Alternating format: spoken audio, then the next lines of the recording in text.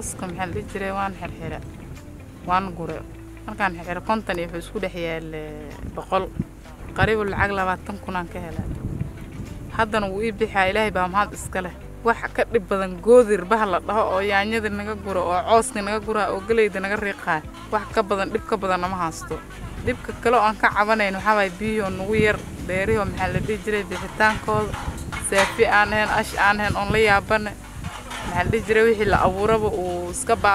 This project in collaboration with the Kenya Red Cross Society was initiated from the disaster risk management perspective.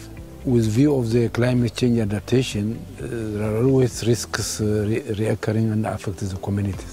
If really we can promote the climate smart agriculture or climate resilience agriculture here so that we can learn. Once we learn something, if that can also be duplicated in other parts of the IGAD region.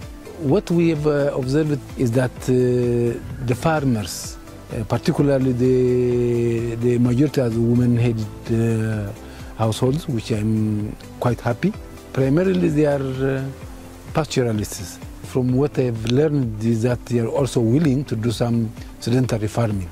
It's good, it's very encouraging that they are willing, the farmers are willing to adapt and to do something in climate smart agriculture, and this is what we have learned. So from here, we've learned as well that other countries can also learn from here so that do something in their own context, not necessarily similar like this one, but from the perspective and view of climate smart agriculture.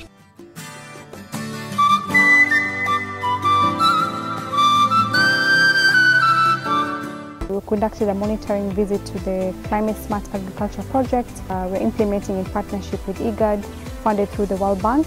And this project is all about having communities adapt to climate change. We selected Garissa as a county whereby we're intervening, specifically Kulan in Dadaab sub-county. This is an area that is heavily impacted by drought, and as Kenya Red Cross have been working in this particular region to try and promote food insecurity. We supported the community first with water supply through drilling of a borehole, and then from there on we looked at establishing around 8 farms. In those farms we tried to adopt a water efficient method of irrigating, and we looked at drip irrigation.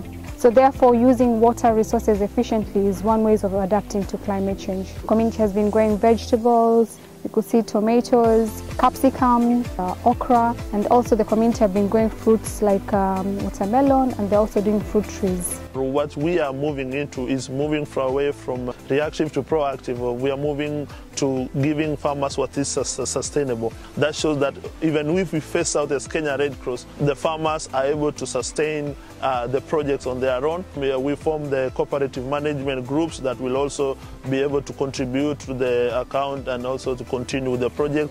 We also have trained the 21 TOTs. These are the people who will do the extension even after the Kenya Red Cross have pulled out, and the projects will be sustainable.